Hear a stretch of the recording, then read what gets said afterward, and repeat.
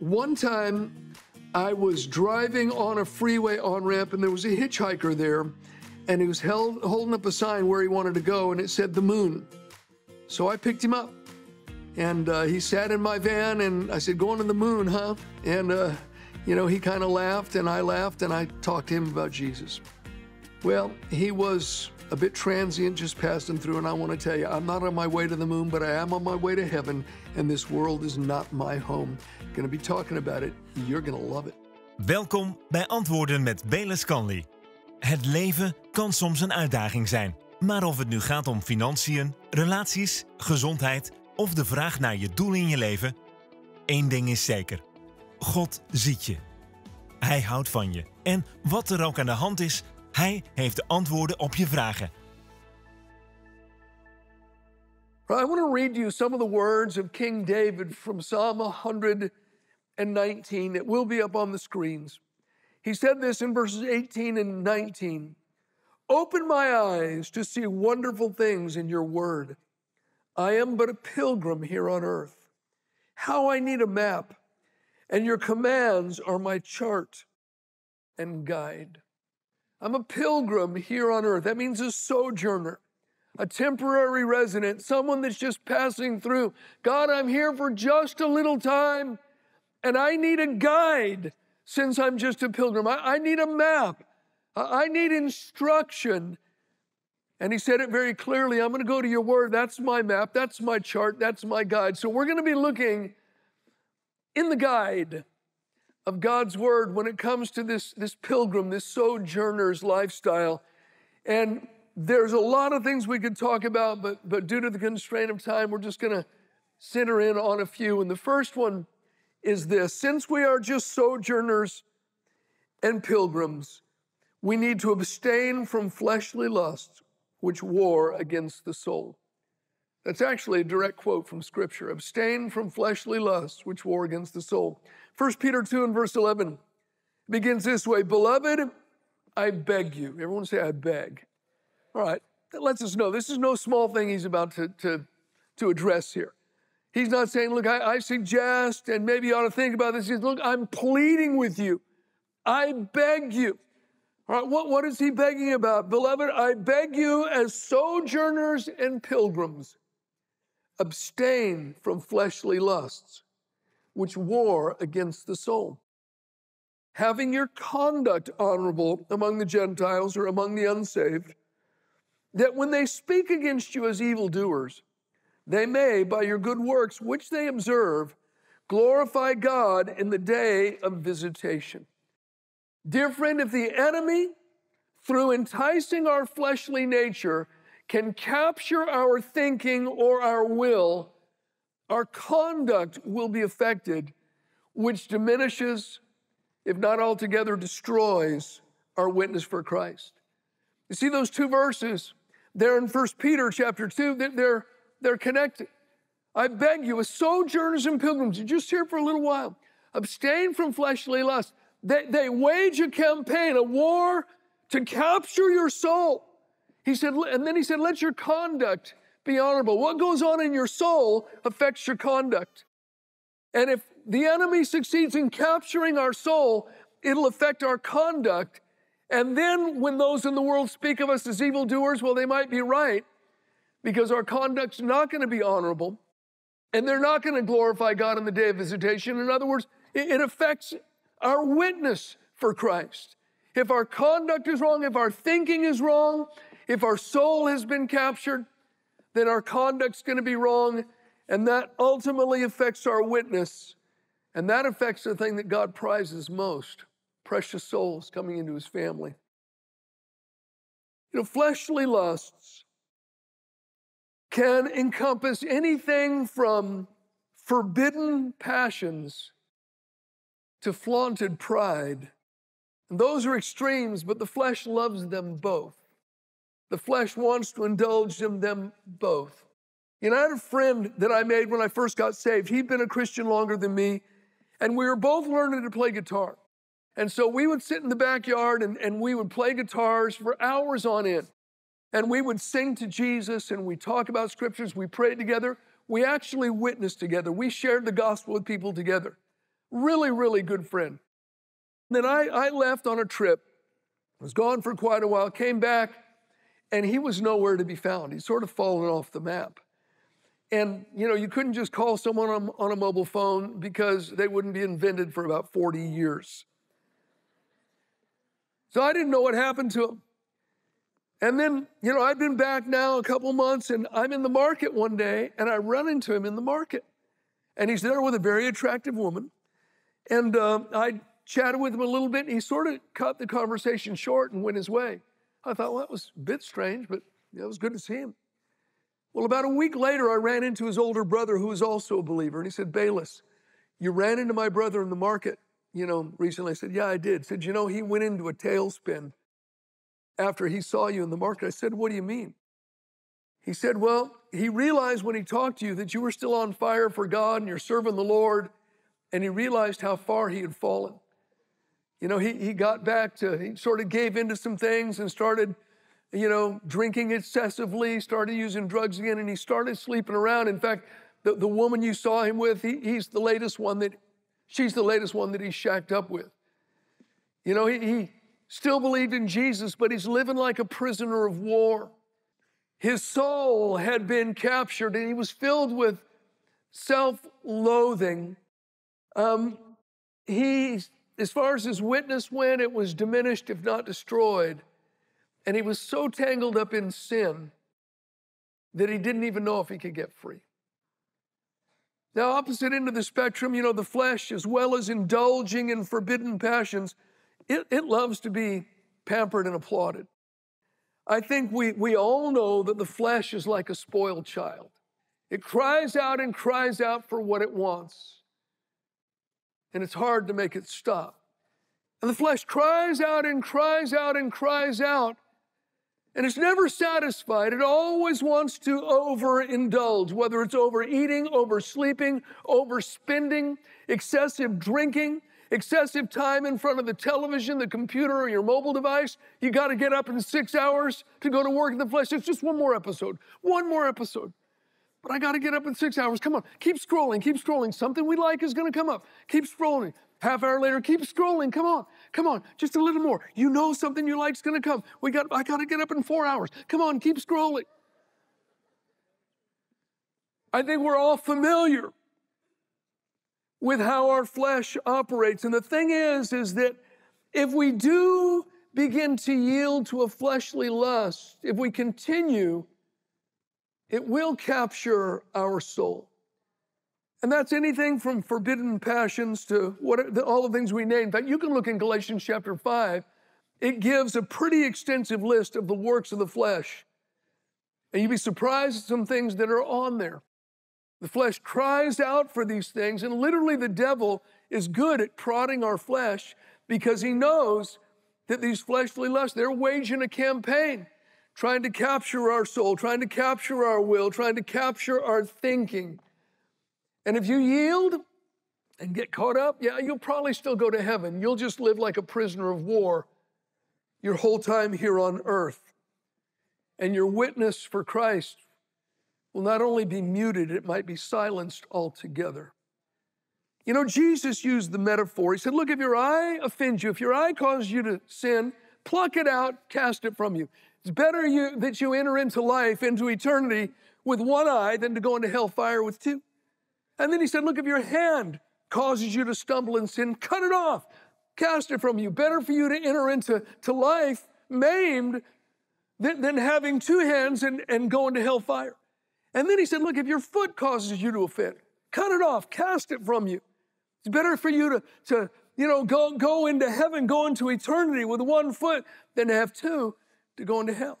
And he's obviously using a metaphor. And there's a progression there. The eye represents our viewing habits. It represents our thinking. And that's where it always begins.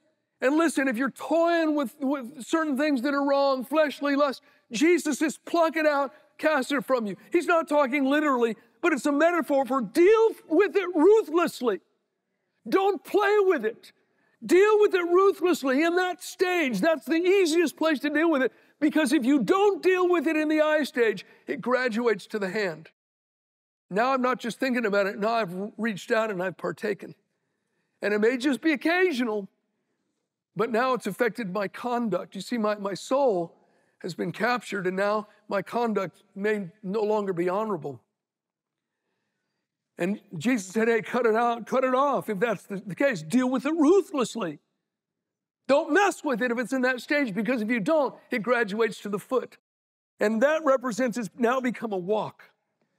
It's become a habit of life. It's become a pattern, a way of living. And yeah, you can be set free. He said, deal with it ruthlessly there. You can be set free, but it's much harder than it will for sure take the power of the Holy Spirit to set you free at that stage. Believe for the delivering power of the Holy Spirit to work in your life. But see, when it comes to sin and the lust of the flesh, you think of it, if you put a thread around yourself, easy to break it. You can say, hey, look, I can take that or leave that. True. Wrap it around once or twice, you can break it pretty easy. I can take that or leave that, but you keep doing it, maybe not so easy. Once, I can break free. I can take it or leave it. A few times, I can take it or leave it, but you continue with it, and you can't leave it because it has you. And the thing is when it gets to that stage, your soul has to really want it if you're going to be free. But you need to realize your soul can grow accustomed to being in bondage. Your soul can be accustomed to living in chains, and it doesn't always want to be free from what it has become accustomed to. That's why he said, I beg you, sojourner, pilgrim, you're only here for a little while. We only have a little while to reach a dying world with a living Christ. You don't want your witness to be muted or silenced. So abstain. Deal with it. Don't let it continue. And the next point that I want to share with you is sort of a two-sided coin, each side dealing with a different perspective or attitude. Here's the first thing. As pilgrims and sojourners, it's important for us to realize that very soon, grief will be swallowed up by glory. Very soon, grief will be swallowed up by glory. In speaking about the brevity of our time here on earth, the Apostle Paul said this to the Corinthian church, 2 Corinthians 4:17. He said, for our light affliction, which is but for a moment, is working for us a far more exceeding and eternal weight of glory. Our light affliction is just a moment, but it's working for us this exceeding, amazing, eternal weight of glory. I think about the Apostle Paul. He was beaten with rods, he was stoned, he was slandered, he was shipwrecked, he was jailed, he was rejected, he was falsely accused, he was persecuted, chased from town to town, and he referred to all of that as a light affliction when comparing it with the glory to come. My friend, it won't be long. We'll be sitting down at the marriage supper of the Lamb. We will see Jesus Christ face to face. Every tear will be wiped away, replaced with an indescribable joy.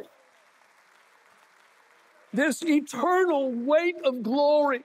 And the Amplified Bible translates that eternal weight of glory this way, that it's a glory beyond all measure, excessively surpassing all comparisons, all calculations, a vast and transcendent glory and blessedness never to cease.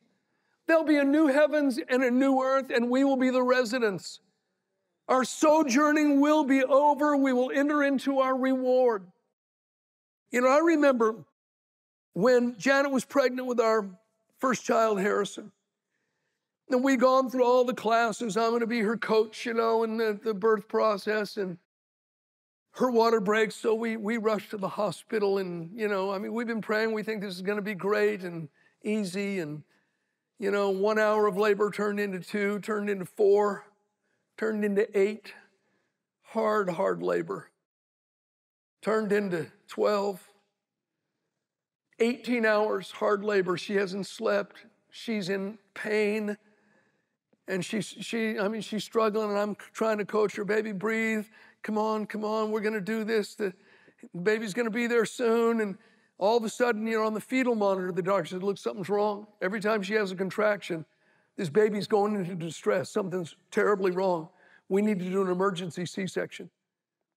We said, Doc, you sure? He said, yeah, we need to. So Had an emergency C-section. Turns out the umbilical cord was wrapped several times around his neck, and every time she had a contraction, he was being strangled.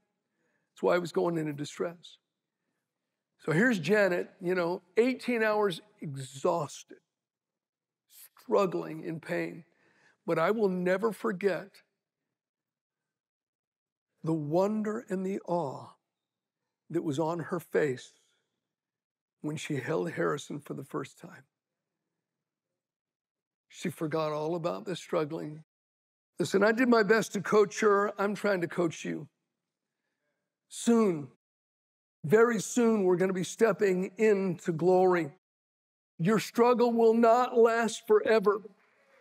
In fact, no matter how grievous things are for you right now, when you step into the world to come, whatever you're going through now, you're going to deem it but a light affliction. And I know someone think, are you trying to minimize my pain and suffering? No, I'm not. I'm just magnifying the glory that's to come. Eye hasn't seen, ear hasn't heard, nor entered into the heart of man the things that God has prepared for those that love him. I think about that often. It's never entered into the heart of man the things that God has prepared for those that love him. I would stack my imagination up against any 10 of you. I have got the craziest, wildest, biggest, most colorful, bizarre, wonderful imagination that I think a human being can have. And I'll think about what's to come. I mean, just crazy, outlandish. And God says, no, not even close. Not even in the ballpark, Bayless. Well, and I think, what bigger, more? It's like, you have no idea. No idea.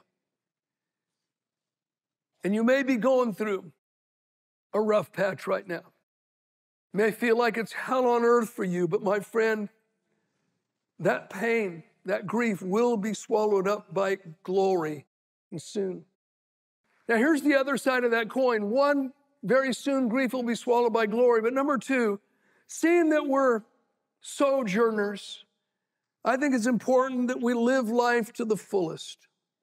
We should live life to the fullest. Yes, a new world is coming, but I'm not going to retreat into some sort of emotional hibernation while I wait for that which is to come. I think we ought to squeeze every drop of life we can out of each and every day. And we can do that while we serve God and while we serve the purposes of his kingdom. He doesn't want any of his children, never intended us to be grumpy, discontented, unhappy people who live shrunken, withdrawn lives. That's not God's plan for any of his children. Listen to the words of Solomon, Ecclesiastes 3:12. I know that nothing is better for them than to rejoice and to do good in their lives, and also that every man should eat and drink and enjoy the good of all his labor. It is the gift of God. 1 Timothy 6:17 says that God gives us richly all things to enjoy. And the point is that even though we are pilgrims and sojourners, we don't have to be sullen and depressed. You can enjoy the ride if you have a mind to. Now, our time here was never meant to be torturous. Yes, we do have trials, but he's with us in those trials. Jesus said, in the world you have tribulation, but be of good cheer, I've overcome the world. I wonder, those around us in our workplace, our family members, the people we interact with, does our countenance and our attitude, how does it make them feel about the kingdom? Man, if church makes you that sour, they look like they sleep in a jar of pickle juice every day. I don't want anything to do with it. Or do they see something about you and say, man, I don't get it. I know they got struggles like I do, but there's a light on their face. That there's just something different about them. There's something good about them. They've got something that I don't have, and I want it. My friend, I, for one, as a sojourner and a pilgrim, as a follower of Jesus, I plan to love my family, to be faithful to my friends, to do all I can to lift and influence people for the kingdom. I plan to work hard. I want to laugh hard. I want to love well. I want to play hard. I want to live clean. I want to be courageous. I plan to live faithful. I'm a sojourner. I want to forgive much. I want to be kind. I want to be transparent. I want to take risks. I want to believe big. I'm a sojourner. I want to live large. I want to cry freely. I want to sing loud, listen more, keep my word, and keep my cool because I'm a sojourner. and I will live generously, putting the kingdom of God first, because I'm not the owner. I'm only a steward of the things that I possess in this world. Just here for a little while, which brings us to our third and final point. Seeing that we're sojourners and we're just passing through, we need to live generously. You know, David got plans from the Holy Spirit to build a house for God. But God said to David, you're not the one that's going to build it. Your son Solomon's going to build it. You just collect stuff and get ready. And so we read in 1 Chronicles chapter 29. Well, actually, before I read that, you know, let me read something that David said prior to that. This is in Psalm 39. 39 verse 4. Listen to his perspective. He says, Lord, remind me how brief my time on earth will be. Remind me that my days on earth are numbered, how fleeting my life is. You have made my life no longer than the width of my hand. My entire lifetime is just a moment to you. At best, each of us is but a breath. We are merely moving shadows, and all our busy rushing ends in nothing. We heap up wealth, not knowing who will spend it. Interesting. You know, some time ago, I remember reading one of the world's wealthiest men died. And there was just a buzz about, you know, how much exactly did he leave behind? I can tell you, he left exactly everything behind. He took nothing with him. He left it all behind. It's like, and so David, who said those words, in fact, you know, Timothy said this, or Paul said it to Timothy, we brought nothing into this world. It is certain we can carry nothing out. So here's David. He's got all these provisions for the house of God that's going to be made. And it says this, 1 Chronicles 29:3. David says, moreover, because I delight in the house of my God, the personal treasure that I have of gold and silver, I give to the house of my God, in addition to all that I've already provided for the holy house. Now, he had given national treasures the government of Israel had given for the house of God. And so David said, I'm giving my own stuff on top of that. And the leaders were so inspired, as you read on, the leaders gave extravagantly. And then all the people caught on, and they gave extravagantly and gave joyously. And David watches them give willingly and joyously. And this is what he says. He begins to pray. And here's his prayer, verse 14. He said, but who am I? And who are my people that we should be able to offer as generously as this? For all things come from you, and from your own hand have we given to you. For we are sojourners before you and tenants, as all our fathers were.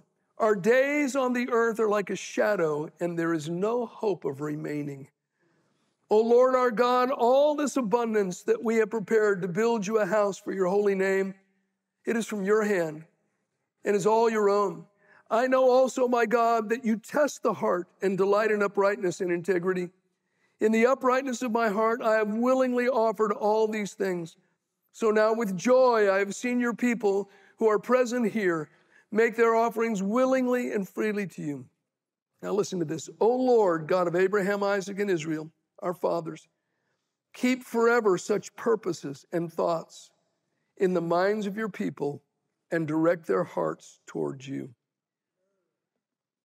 Keep forever in the thoughts and minds of your people these things and direct their hearts to you. What things? David's praying for us, for God's people in every generation, forever keep this in their hearts and mind. Number one, we're sojourners. God, keep it in their hearts and minds that they're just passing through. This world is not their home. And that ultimately we're just stewards of things that belong to God. And because of that, we should live with open hearts and open hands toward God's house and towards his kingdom. One man was asked, how is it that you can give so often and give so much from your limited income? His response was, well, when I shovel out of what I have in obedience to God, he shovels blessings back to me. And his shovel's a lot bigger than mine is. The truth is, God's shovel is much bigger than ours. The scripture says to give, and it'll be given to you. Good measure, pressed down, shaken together, and running over will men give into your bosom. God will move people to shovel back to us what we shovel out in obedience to Him. I give out mercy, I give out kindness, I give out love, I give out forgiveness. I give out of my material resources in order to bring a living Jesus to a dying world. God will shovel love and mercy and blessing and kindness and material supply back to me. The truth is, we cannot outgive God.